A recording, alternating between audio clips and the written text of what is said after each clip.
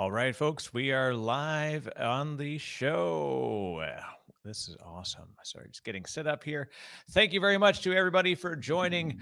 My name is Eric Wright. This is going to be your Thursday edition of Turbonomic Labs.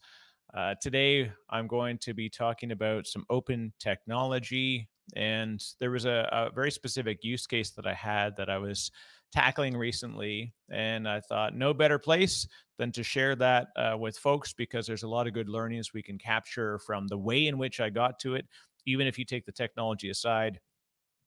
This is really very much about the practice of using infrastructure as code and being able to do something where I can quickly spin up and tear down. So I've actually got literally a quick presentation just to lead into exactly why I did this. But I do have to give a shout out, of course. Thank you if you are watching us live. You can drop in a chat on whatever platform you're on. We are broadcasting right now on Periscope. We are on YouTube. We're on LinkedIn Live. We're all over the place. So wherever you chat from, if you send a message, that'll come right through. If you got any questions on the during the show, if you of course are watching us on replay, which many folks do, please do subscribe to the YouTube channel because that's a great way for us to make sure that we're doing the right thing, and you can keep in touch with us and you learn kind of what's going on as we put new things up. You can hit the little bell icon and then you can find out when new episodes publish, because we're doing pretty much every other week right now. We're going to be doing both every Tuesday. It's turbonomic focused content, so we want to really get into like practitioner, how to use the stuff. So we're doing some really cool things. And that could be anything from Turbonomic to Turbonomic Data Cloud to the Park My Cloud, Sev1. We're going to do more stuff with that, and all of our partners. And we've got a lot of great things that we're doing on the channel. Then Thursdays are all about doing open technology and open ecosystems, or just generally, anything. And I wanted to focus on today. We're going to be using a few different pieces of tech, and with that, we'll jump right in. Of course, a big shout out to our production and direction crew here. So we got Elizabeth Sheehan, the true best voice of the broadcast that we never get to hear. But thank you, Elizabeth, as well as if you're here on Tuesdays, it's usually Navi. Navi also one of the unsung heroes that's behind our entire digital marketing that makes this a fantastic company even better every day. So let's talk about the HashiCorp Nomad Lab with AWS and Terraform. I want to give the context as to why the heck would you do this thing? And that's the first thing you should ask in general. When we're about to do some neat technology stuff, I like to stop with the sort of Simon Sinek, start with why. And it really is the idea of why would I need to do this, and why does it matter that it was being done? So thinking about what it was that I personally needed to solve, I'm using Nomad, which is a great workload and container orchestration platform. It's from the HashiCorp ecosystem. I actually have a Pluralsight course on it, so obviously I'm a bit more involved with it because I've been coaching a lot of people on how to use it. And what I needed to be able to do was to have a Nomad lab so I could really quickly spin up stuff for shared testing. So I've got a local version that I use with Vagrant and VirtualBox, which is great, but it doesn't allow me to share it with other people. Or, what if I wanted to be able to do collaborative work in general, or even better, to spin up something that's a little bit more scalable? So I need to be able to spin it up and tear it down easily. The last thing I need to do is to have more stuff that I'm having to remember to turn on and shut off. And when you're running stuff on the cloud, of course, the old taxi ticker keeps on ticking while you're not looking. And I needed to be scalable, because today my use case for basic functional testing is I want a 3-node lab, so I can understand how communication works between different networks, between the different nodes. When I'm doing scheduling of resources, how does it work? How do I actually put jobs into the queue? And how do they behave when I do stuff like node movement and shutdown? However, what if I wanted to go to 5 and 7 and 9 and 12 and 28? Well, if I'm doing that on my local machine, I can't possibly spin up that many. So the cloud is an obvious place where it's handy to be able to go. And more than that, I also said, hey, if I'm doing this and I need to solve this problem, I'm probably not the only one who's got this problem. So I'm going to open source it and share it with folks so that they can learn about all three of these pieces of the ecosystem, from the AWS to the Terraform, as well as to the actual Nomad side itself. So the funny thing is what you're going to see is very little to do with Nomad. That just happens to be the target. But what we're going to talk about is using code. So the thing about sharing stuff in code, that means that if for whatever reason I stop working on it, someone else can pick it up, or maybe they can learn from it. So we've got a public facing GitHub repository that I have under my GitHub. I've got a link to it in a second, but if you just go to github.com/Disco Posse, you can find all my code there. It's called the Nomad AWS Mini Lab. And so I've made sure to put it up there so that in case I stop working on it and someone else wants to pick it up, they can do so, or if they want to be able to learn from it. The other reason why I wanted to do it in this way was running locally is fantastic for me, but it's not good for my team.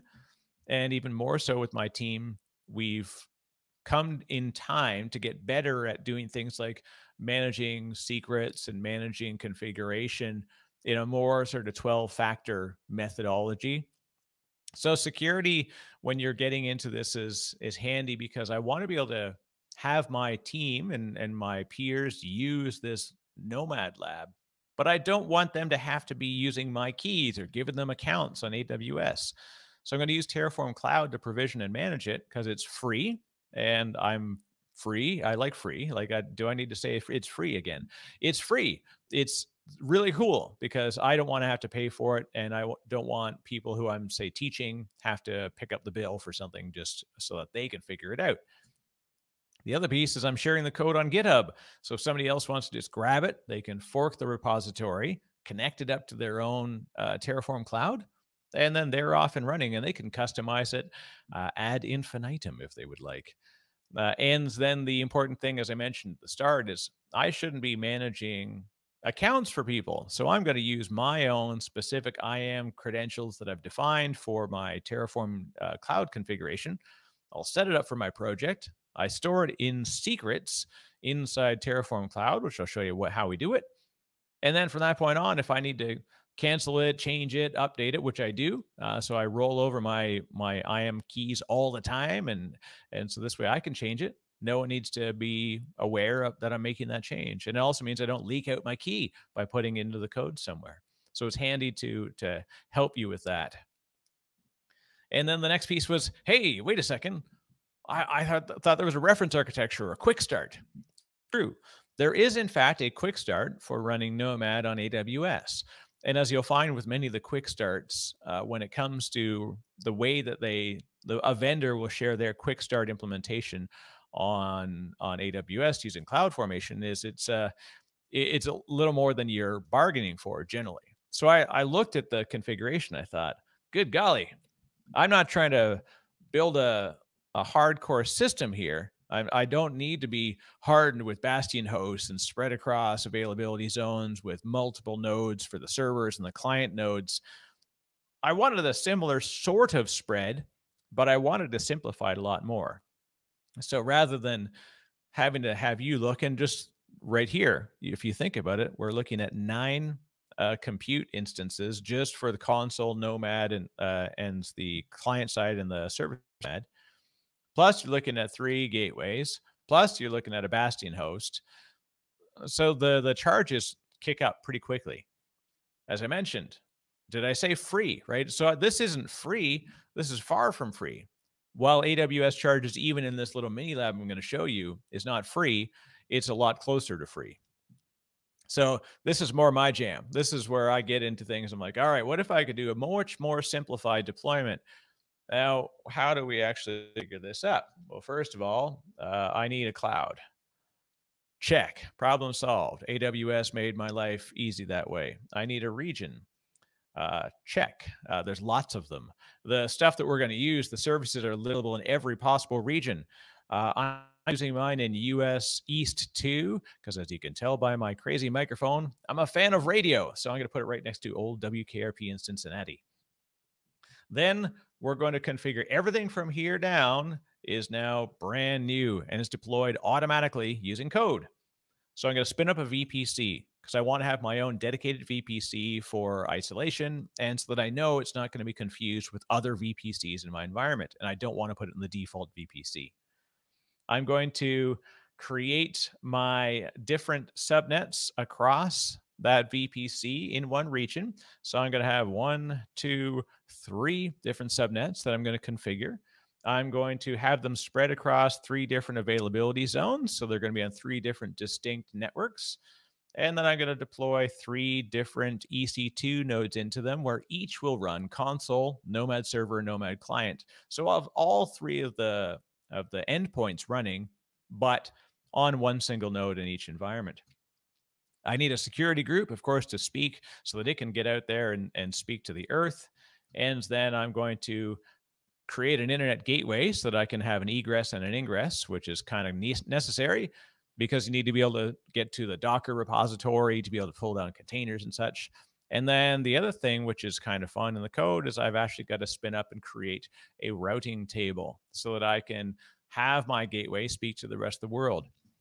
When you're doing this through the wizards, you're actually doing this and it builds it for you. And if you watch, we did a Turbonomic Labs on how to set up a VPC from the ground up, and you saw some of the steps that it takes. So I thought, why not get rid of those steps and do it all in code? With that, let's talk about doing it on a budget. So I had to solve 2 specific problems, and we're going to show you exactly how we did it. Number 1, how do I do it on a budget? Number 2, how do I do it on demand so that at any point in time, I can spin this up and tear it down. And without further ado, no more presentations needed. Let's just jump right in and see what it actually looks like.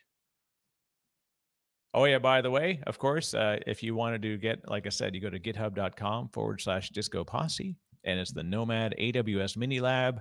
We'll put that in show notes if we can, wherever we can. But of course, you can always go there. And actually, if you're watching this from the GitHub, because it's Inception, I'm going to take this recording and put it into the README so you can see what's going on and how to do it. So with that, let's get out of there. No more presentations required. Okay, so first of all, I'm going to do the classic thing. This is as every magician should. I'm going to show you that there's nothing up my sleeves. As you can see, there's no VPCs. So I actually have, in this case, I've got one VPC, which is default. So there's nothing special there. I've got my EC2 environment, which I have no running EC2 instances. It's completely clean. So this was going to show you the speed and ease with which we're going to do this. I've got my code repository. We'll jump into the code momentarily, but first let's kick it off so we can get things started. So in my Terraform configuration, I'm going to go, I've got my Terraform cloud. Like I said, it's free. I think we're up to 10 users, something like that. We're going to say Turbonomic Labs. So it's going to start things up. And then we're going to go, and I don't even need to do the pre-baked oven. It's actually so quick that it'll take it. It's going to initialize in the back end. So what I've got in the README for the code repository, you can actually see, we'll just zoom in a bit here so it's a little easier. The lab is going to set up a brand new VPC, create 3 subnets, create the security group with ingress and egress rules for SSH, HTTP, HTTPS, and all the Nomad and console ports that are necessary. Creates my internet gateway, my routing table, and my subnets. And then I'm going to put my 3 EC2 instances. You can muck around with the scaling of this. Some of the stuff is buried in the code a little bit. So like I'm setting, if you go over 4, then it isn't really meant to go wide on this one. So this is really meant to be a mini lab, which is why I called it that. So I've talked about why it exists. You will need IAM credentials, which have the ability to run in EC2 and a couple of other places. So it's important that you go. Oh, look at that. I just got my notification from Slack that my Terraform has applied. I've got notifications for just such an occasion, and that's good for collaboration as well. And so once I do that, the first thing I need to do is I need to make sure that I've got some variables set. So I'm going to have my AWS keys that are inside the Terraform project. I'm going to set the region, my SSH key so I can manage the nodes themselves. I'm going to choose the instance size. I always set this in a variable because that means if I've got a dynamic change behind the scenes that it can adjust. And I'm going to then also set my allowed network, which is going to be where I'm going to have my ingress ports allowed. and the node count. So it's pretty easy. There's not much to it. So let's jump right in and take a look. So in my variables, this is the good thing. Like I said, we want to use the secrets capability inside Terraform Cloud. So let's sort of zoom in a bit there, make it a little easier to read. So this is a sensitive key, so that once I write it, I can only write it. No one can read it. And if I need to update, I have to do a new write, and that's it. So it's safe for me to share this with my team. My region, I've set it EUS East 2. I've got my SSH fingerprint. I've already created my SSH key. It's inside my VPC. I'm going to set the T2 small. It's a mini lab. I just need to kick the tires on it. My node ID, which is the Amazon Linux 2. That's what it's been tested out on. I'm going to set a 3-node count. And in the list of bad ideas you're going to commit, this is one of them. I'm actually setting all ports, all inbound. Go for it. All IPs are allowed in.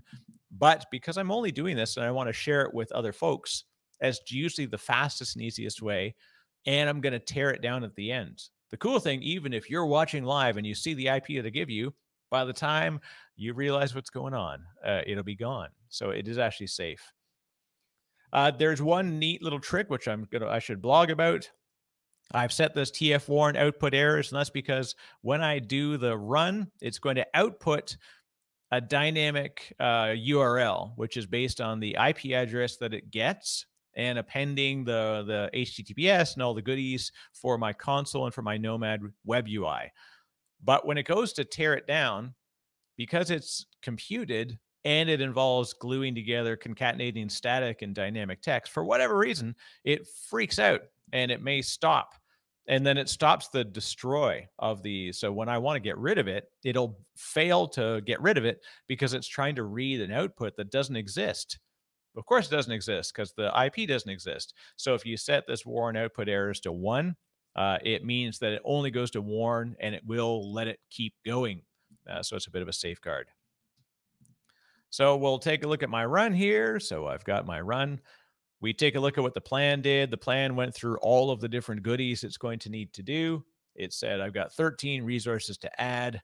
I've set the static IP. You'll see that in the code in a second.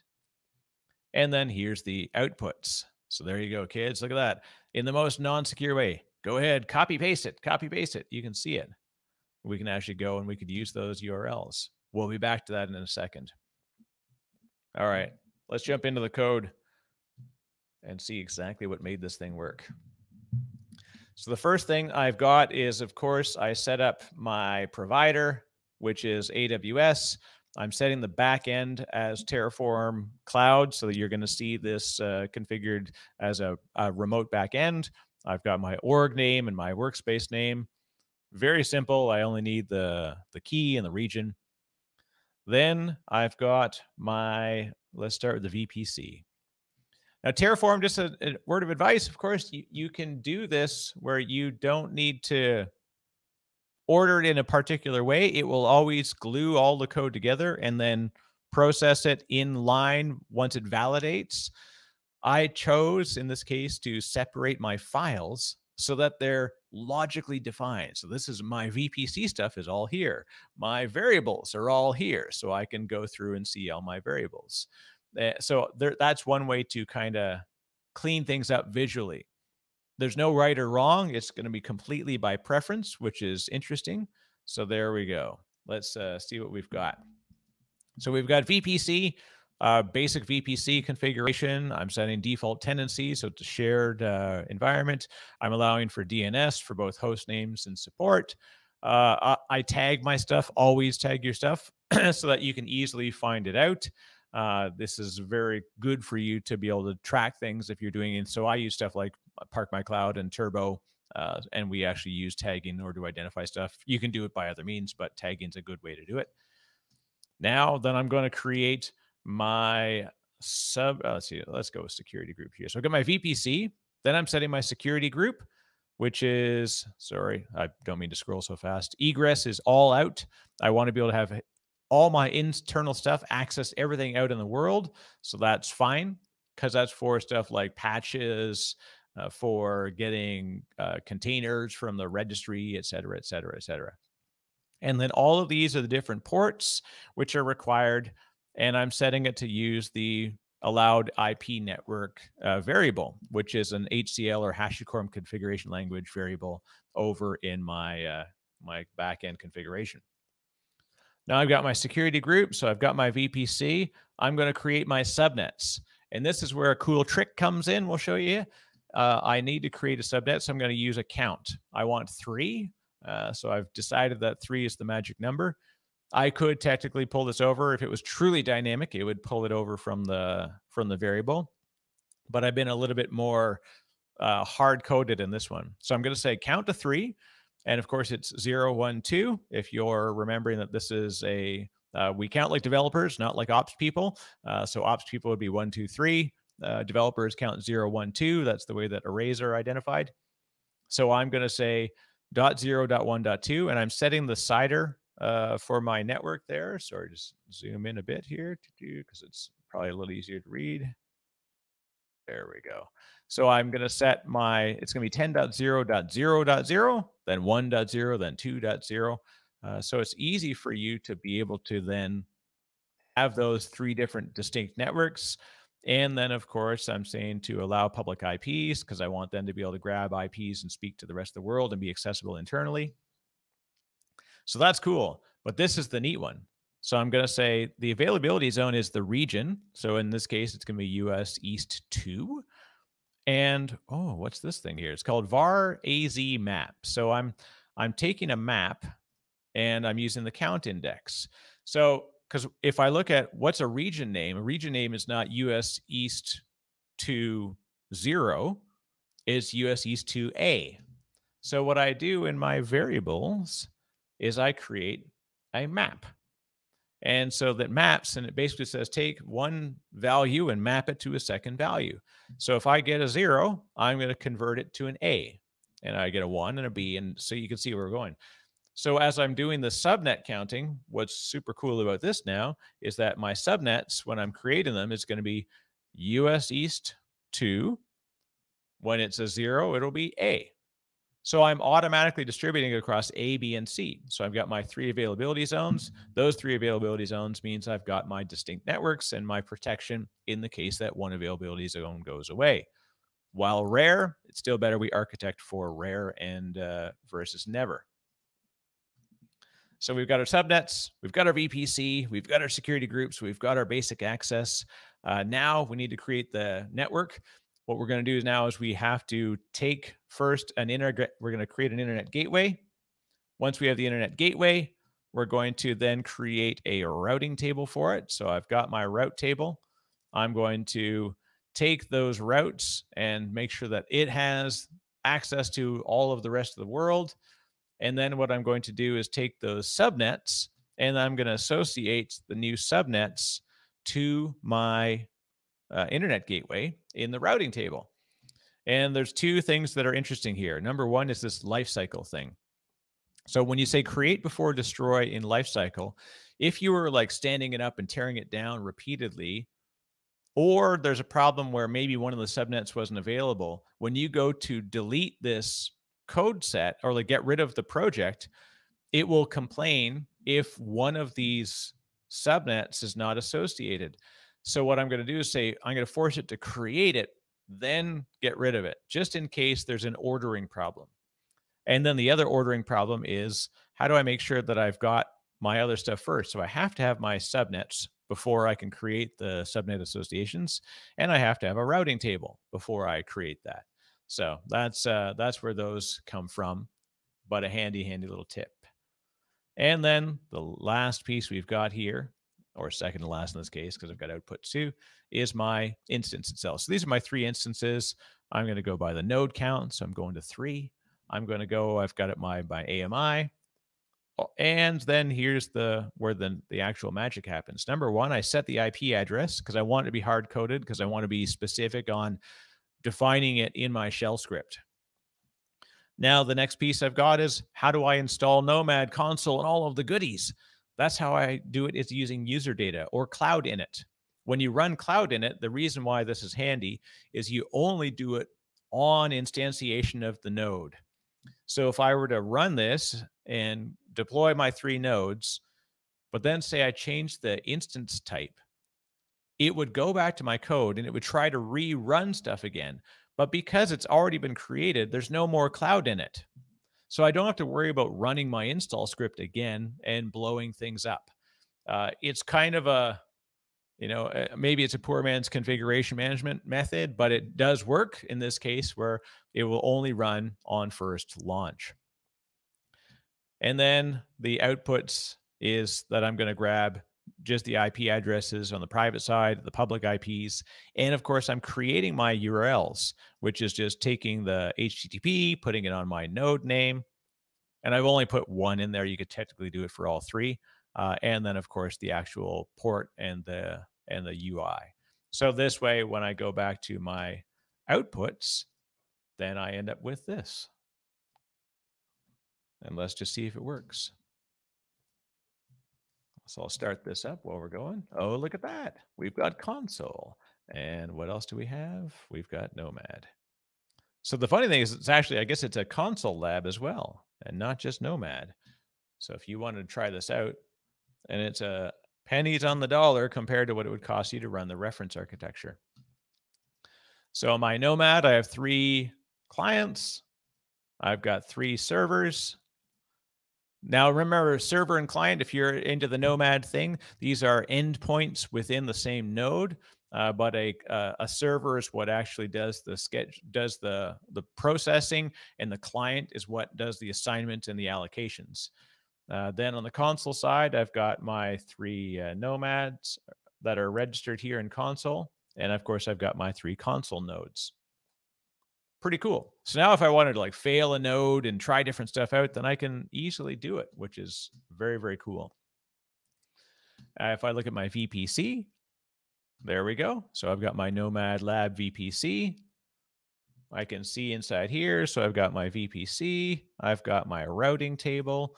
So all of the stuff that I've done is done dynamically. I actually should name it. So there you go. It's a good point. If you think about that, it's always good if you can to make sure that you're assigning your routes. And then I've got my instances. When I refresh here, there's my 0, 1, and 2. And if I wanted to go in and check it out, again, I've got my tags. So all my stuff is tagged. It has the name, of course. It has that I'm going to manage it with Turbo. It's provisioned by I call everything in Project Terra, and it's Terraform. So if I look in other tools, I want to say, hey, is this Terraform managed? I can use that as a marker. And if I want to then connect to it, I deployed my SSH.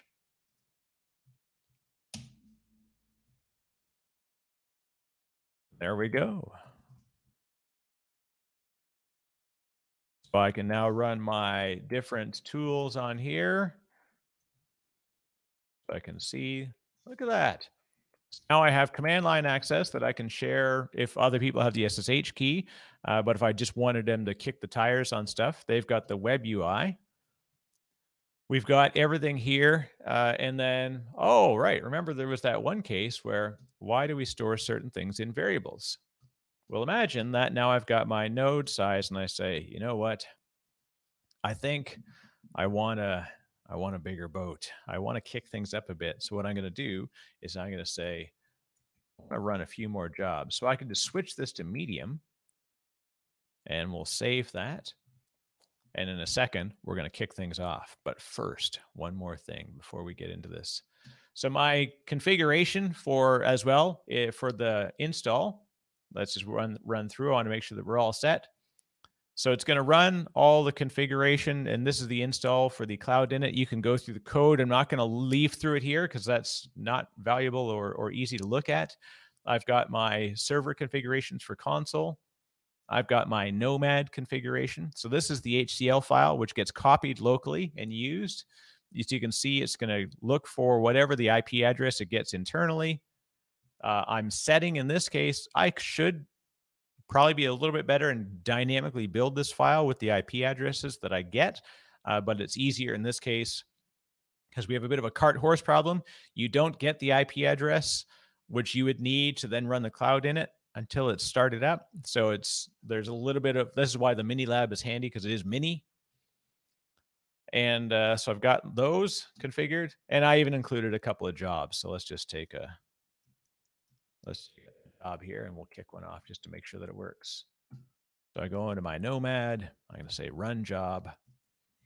Now, as you look through the code on this, sorry, we're going a little bit fast in this portion, but I just want to be able to show you.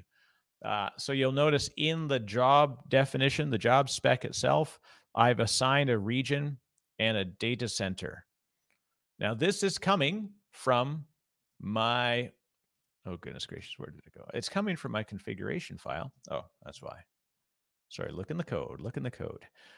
So in my console configuration, I set the data center. In my Nomad, same thing. I'm setting a data center or a data center, depending on where you're from, and my region or region, wherever you're from. Region AWS 1. So I'm defining these here. So when I'm looking at the actual job code, I need to make sure that it matches because sometimes there are specific definitions that you need to set. Okay, so we've got our job. Life is good. Say, looks like we're cool. And I'm going to say plan. All right, all tasks are safely allocated. Let's run it. Oh, look at that. That vigorous circular motion. We are good. We are now alive. So I've got my little Hello app running. And I can now muck around with Terraform, or sorry, with Nomad or Console as I want. I can see all my allocations. It's in the process of going. So this is a great way for you to be able to test out other stuff. And then, so there's two use cases as well that we're adding. Number one, what happens if I wanted to change the size of it? Well, remember, we just changed our node size here. So let's see. Upgrade. Hank, I need an upgrade. Okay, so we're going to run this. I've got this configuration set to auto apply. This is your personal choice as to whether you want to do that. I know kind of what I'm after. So, okay, we can see here it says 0 to add, 3 to change. So because I've already run my cloud init script, I've already got my console and my Nomad there. I don't need to rerun the script because I'm just changing the instance size. So any configuration changes will only stop and start the instances because it's using the same one. But if we were to have destroyed any one of the instances because of a configuration that needs to, like if we wanted to change to a different family, then what it would do is when it launches the new one, it will say cloud init for the new one, and it will, based on the configuration, add it back to the cluster for you. So in this case, it's going to go through. Let's see, my instances are in the process of restarting, so we can see that. There we go. So I've literally just clicked a button, and we're completely dynamic now. So it'll take a few minutes for it to actually run. It's probably slower for it to stop and restart them than it is to actually just create them from scratch. But now what you're able to see is that by doing this, I'm able to easily understand what's going on in my lab. When I'm done, I'm going to tear it down because here's one of the big reasons. Now I've got a pretty clean environment. I've got my Nomad security group that I tagged and I named so that I don't lose track of it. When you create a new VPC, it creates a default for you automatically, but I wanted to have my own specifics, so I can say it's managed by Terraform. And the advantage here is that I could have different rules in one security group than the other, so that I don't have to worry about propagating throughout. And most importantly, when I'm done, it goes away. So I can tear this down because I know that everybody's guilty here. Like, hands up, who's got a security group named Launch Group 27, right? Because every time you do some new thing, you take the default and it creates a brand new launch group every time for security. So I don't want that to keep happening because I'll forget about them. And then I go to delete it and I can't remember if it's used anymore, or I see it in my history and it just becomes redundant and messy. So let's take a look at our run here. Look at that. It's in the process of applying. So we've got 1, 2, 3. Yeah, complete. Number 1, number 2 done. Oh, look at that. We got an error. This is perfect. It's even better when it breaks. Okay. So what was the error? Okay, we've got 1, 2. Oh, look at that. One of our instances didn't come back with an IP address fast enough. How cool is that? See, this is why we do it in code. Okay, 0, 1, 2. It's still stopping. Okay, cool. So there's a case where as we wait for it, it's still trying to tear down. Okay.